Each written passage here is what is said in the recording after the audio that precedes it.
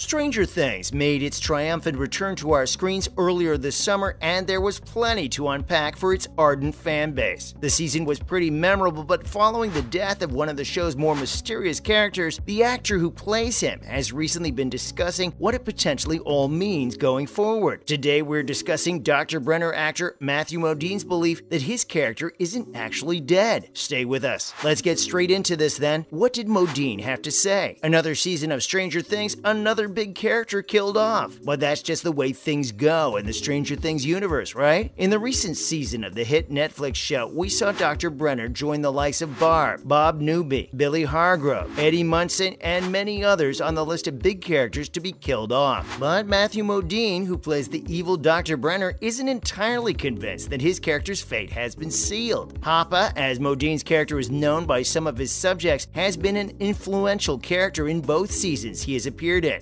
Although he didn't appear in the middle installments, he was still a huge part of Eleven's being, and also the Upside Down. We saw him get shot by the army in episode 8 as he is attempting to work on the Nina project in secret with Dr. Owens, with most fans presuming he was dead. However, Modine himself has been discussing the storyline, and he believes there's a chance we could get to see the Doc again once season 5 rolls around. In a recent interview, he asks, how did he survive the Demogorgon? How did he survive 1? He clearly thinks the character has the ability to withstand death, and we also know that he is able to thwart Elle pretty easily, as her powers don't seem to work on him, a point he raised before asking, is there something more to Brenner than meets the eye? What do you think? What else did he have to say then? During the interview, the question was raised as to whether Brenner could also have supernatural powers, much like his lab subjects. Modine stopped short of telling us what he actually knew. I mean, the actors always know, right? And said, yeah, I don't want to believe it's over, because I love the Duffers. The actor has also spoken before about this very topic and referenced the Duffers themselves when answering. He spoke about their answer to that question when they claimed Brenner is no longer with us. However, their wording could be construed as a little ambiguous. Why not just say, yeah, he's dead for sure? Modine went on to explain that his character seems to have more than one life, having survived multiple attacks. He also said that if he does appear in later seasons, he could be forced to face his past, saying the horror of what Brenner did is accepting and understanding his culpability in the death of all those children because of what one did, whilst then suggesting if he was to be forgiven, he would still be forced to accept responsibility for his heinous acts. For now though, Brenner is dead, and we can look forward to season 5 with anticipation. I mean, he's dead until he's not again, right? Do you think Brenner will return from the dead when season 5 drops? We've got a little while to wait to find out anyway. Modine has also revealed what he and Millie Bobby Brown told each other before filming. Stay tuned. Of course, the on-screen relationship between Modine and lead actress Millie Bobby Brown is pretty intense, and he has recently been speaking about how the pair approach their more difficult scenes. He explained that they both meet up before their scene and simply tell each other, I love you. Modine went into the details of the process before those darker scenes, saying there were times this season when we would check in with each other, especially during scenes where we're being harmful to one another, which is great to hear. I mean, you never really know how another actor is going to react to a difficult scene. Modine went on to reveal how the pair tell each other that they love each other, then give one another a wink of encouragement before the take begins, saying it was a way to connect with one another and lift each other's game. I mean, whatever works, right? The on-screen relationship between the pair is a little odd, as Brenner was something of a father figure to Elle in the first season, but after she escaped, that all changed. Brenner returned in the 4th installment to help Eleven regain the power she lost at the end of season 3. Having worked with Brown when she was a child, Modine also explained that the best way to work with child actors is to simply leave them alone, but he did concede that Millie has tremendous intelligence. What do you make of Modine's words? Next up, he has compared his character to a former president. They'll go anywhere. As we know, Brenner is portrayed as somewhat of an evil genius, and earlier this month, he even compared the character to former US President Donald Trump. Of course, Trump is a seriously divisive character in the States, and Modine has suggested that the former presidential incumbent is even worse than Dr. Brenner. Modine questioned whether or not Trump is able to sleep at night with a clear conscience, but having had to listen to the man for 4 years, we would suggest he is able to sleep perfectly fine. The Brenner actor then asked if Trump has to sedate himself and become a psychopathic liar in order to justify the behavior and the things that he's done. But again, we are almost certain he is perfectly fine with what he has done and how he is perceived. I mean, the man's a narcissist, right? Trump won't lose any sleep whatsoever in being compared to Brenner, even if Modine himself has claimed that his character is more moral than the former White House dweller. Comparing the two, Modine finished by saying, "That's the real nightmare, not being able to escape your thoughts and the things you've seen or done." However, we're absolutely certain Donald Trump does not care one iota. What do you think? Modine has been discussing his most difficult scene now. Stay with us. Of course, when you're involved in an emotional roller coaster of a show such as Stranger Things, you're almost certainly going to be involved in your fair share of difficult scenes. And Modine is no different. Speaking earlier this month, the actor was responding to being asked what his most difficult scene to film across his 2 seasons on the show was, and he was categorical with his answer, explaining, "The final scene with Millie and I, because of the great possibility that I wouldn't be participating in the show anymore." The pair have become close over the course of the show, as Modine has been working alongside Brown since she was just 11 years old. He went on to speak about the industry in general, saying that over his 40 years in the game, he's worked with plenty of people who he has never seen again. Of course, this is the nature of the entertainment business, but Modine went on to say, "Our professional lives take us to different parts of the world. There are only a handful of people I've worked with that I'm still in contact with. David Alan Grier, from the first movie I did, 1983 Streamers." He finished by saying it was so difficult because it might end up being the last time he ever sees Brown, saying, "So there's the possibility that after Millie and I completed the final scene that our friendship grows apart, and that's really sad, but it's one of the realities of the job. Oh dear." And finally, Modine has been explaining what it was like to play Brenner. Well, it wasn't easy. Matthew revealed that after the show finished filming, he cut his hair off and spent a lot of time in the sauna to sweat this guy out. Of course, he was just joking, but he went on to reference his early career playing Joker in Full Metal Jacket and how he dealt with playing that character, saying, "What I understood about Joker and how I decided to play him began with the now classic first line, 'Is that you, John Wayne? Is this me?' The Joker understood the game he was in and the role of playing a soldier. He understood the pretense, the facade of war culture, but he lied about his acceptance of that game. He lied to the drill instructor saying, 'You want me to be this guy? This is how I'm going to survive in this situation? I can lie.'" Modine went on to suggest that there was a pretty obvious parallel between Brenner and Joker regarding objectivity and participation, with Brenner being a good person, but ultimately crossing the line. What do you think of Modine's character in Stranger Things? Let us know below. As always, thanks for dropping in today, and remember to join us next time for more interesting bits and pieces. And why not do us a solid by liking today's video and sharing it with any strange things you might have lurking on those socials. Bye guys.